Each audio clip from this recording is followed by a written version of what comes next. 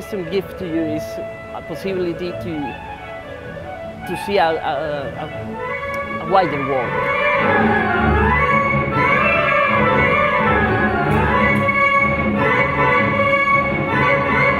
Buscando qué es lo que era bueno, entonces llegó a mi vida el Sistema Nacional de Orquesta y de ahí comenzó toda mi carrera y seguiré hasta el día que me muera.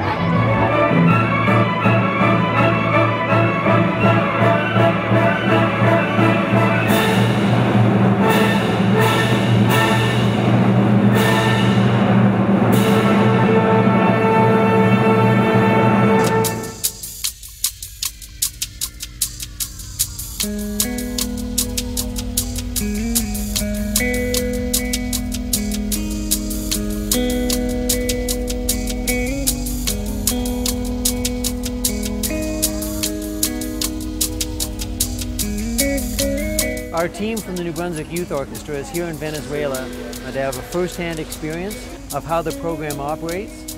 And through our learning, we hope to understand what can fit and work and enable us to adopt a similar program in New Brunswick.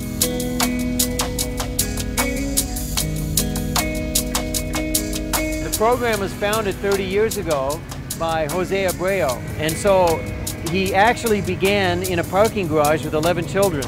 He gave them instruments and he taught them, and he said, you come back tomorrow and we'll continue to learn how to play music. And the next day there were 25 children, the next day there were 38 children, and that continued, and today in Venezuela there are over 300,000 children every day in an after-school orchestral music program.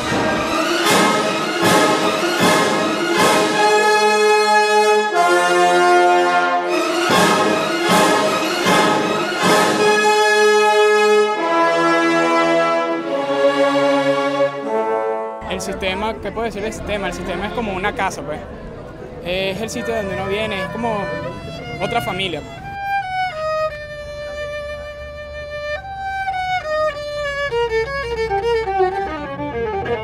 One of the things that Abreu has said is that from the moment a child begins to play an instrument, they're no longer poor. And now we're coming from Venezuela. Do you even know where that is? 'Cause I got the itchy eye, Venezuela. Although it's quite a poor country by our standards, in fairness, if we take a good look, and we don't have to look too far, we have somewhat similar issues in our own way back home in New Brunswick, and certainly throughout Canada.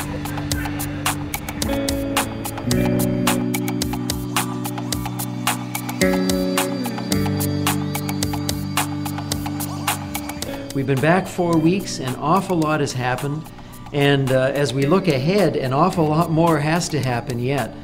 School starts in about 6 weeks from today, and so we need to be fully prepared to launch our program early in September. One of the things that stood out to us in Venezuela is here's a country that's underdeveloped, that has extreme issues of poverty, and yet they're implementing this magnificent program that includes more than 350,000 children. If they can do that in their setting, you know, why can't we do that here in New Brunswick and in Canada?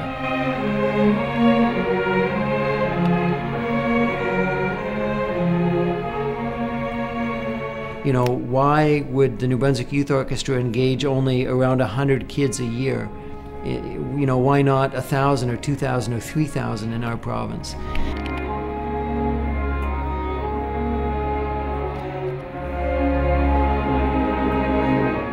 I think one of the most exciting developments has been our partnership with School District 2.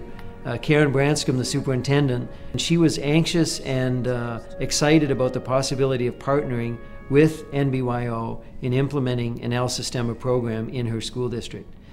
So today we're in Beaverbrook School, and this will be our first El Sistema Center in New Brunswick. We have way more capacity and potential at the starting point than Abreu did 30 years ago. We're having to take the steps that we need to take in faith that we will find the necessary human and financial resources that we need to make this program possible.